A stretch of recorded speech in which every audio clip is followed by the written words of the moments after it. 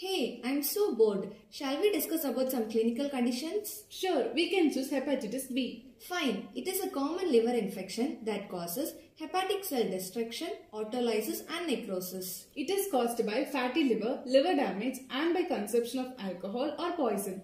The symptoms seen in this condition are enlargement of liver and spleen, jaundice, dark colored urine, fatigue and fever. We can diagnose this condition by liver biopsy, liver ultrasound and by blood test.